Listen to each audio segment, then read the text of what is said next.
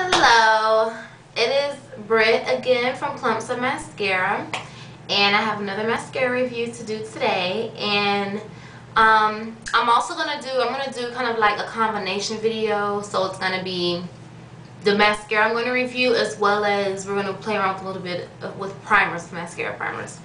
Candlelight, who you are one of my biggest, I love you so much because you've always been so supportive of the videos I do, my posts, and I just love the love you give back to me. So this one's dedicated to you. Like I said, I'm going to play around with the primer to show you the differences that primers can make in your overall mascara application. So the primer I'm going to use today is the Prescriptives primer, and it's a little sample I got from when I purchased the beautiful, I forgot the name of it, but I just like the bottle. That's why I mean the mascara sucks, but the bottle's just so damn pretty, y'all. I can't get rid of it. But Beyond Long, this is what this is called. But when I purchased this, I got this for free. So, and normally I don't really buy primers. I only use them when I get them for free. I think the only one I've ever purchased was Max Prep and Prime, which was okay. So the purpose of a primer is to, it coats your lashes before you put on your mascara, and it's supposed to help separate them.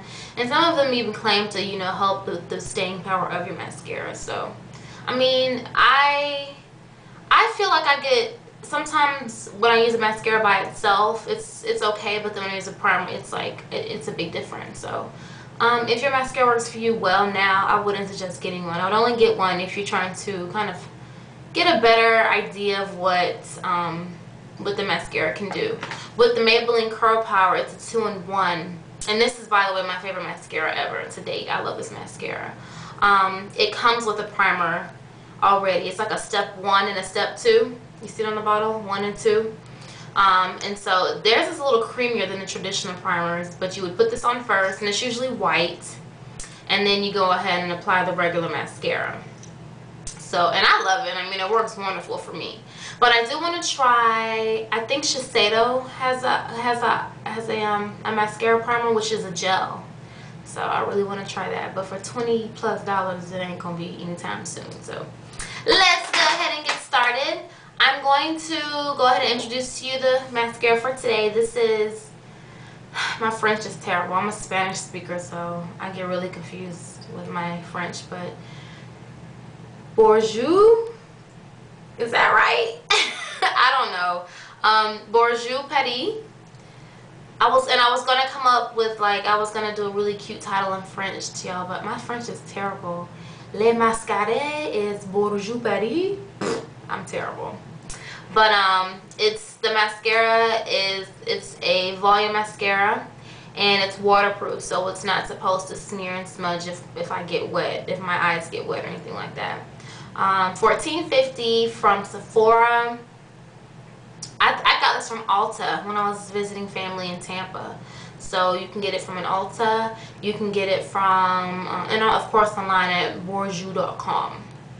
And Bourjois is a pretty cool line. It's fairly new, but they've got pretty cool stuff. This is the only product I've ever tried from them. So, for the most part, I'm impressed with it. The bottle's kind of cute and funky.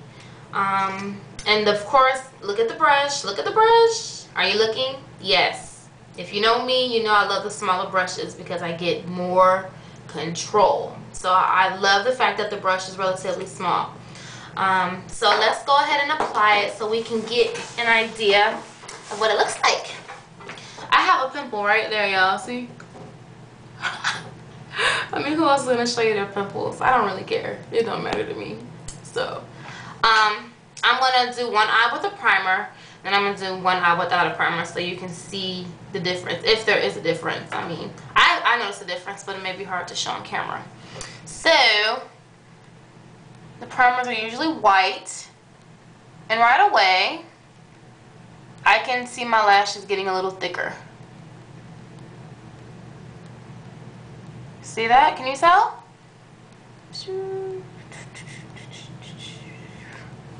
See that? It's white, and of course it looks really weird. And that's the one that doesn't have anything on it yet. Okay, so this, like I said, this is a Prescriptives primer. It's called a lash builder, a mascara base coat. So if you're interested in that, you can check it out. I'm sure you can probably get them a lot cheaper. I think, I want to say Maybelline makes one, but I could be lying, so don't quote me on that. And then we're going to go ahead and apply the mascara here. Whew, I'm about to sneeze. Excuse me. Okay. So this is a mascara. Wow. And obviously I'm not doing this as good as I would normally do it because I have a mirror in my hand. But it looks awesome. Can you tell? Compared to, so that's the one with the primer. And then this is the one with just the mascara by itself. I really hope y'all can see, otherwise it's gonna frustrate you.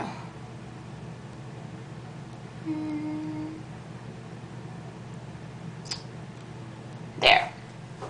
So let's see.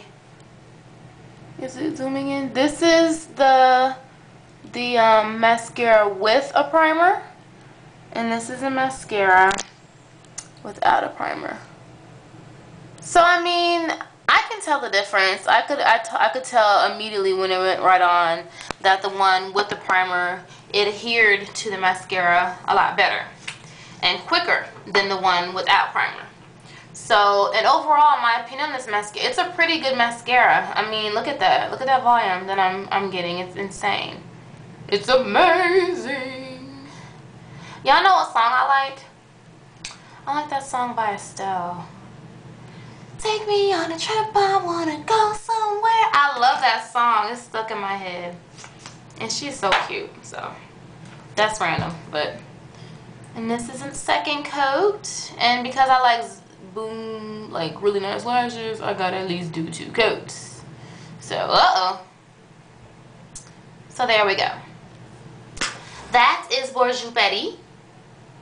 Did that sound good? Was that a good accent? Bonjour, Patty. Bourjois Volume. No, okay. But it's a good mascara. And it's a little pricey, $14.50 like I said, but it's pretty decent for volume. I actually really like it. More so now, because this is only about the 5th time that I've tried it.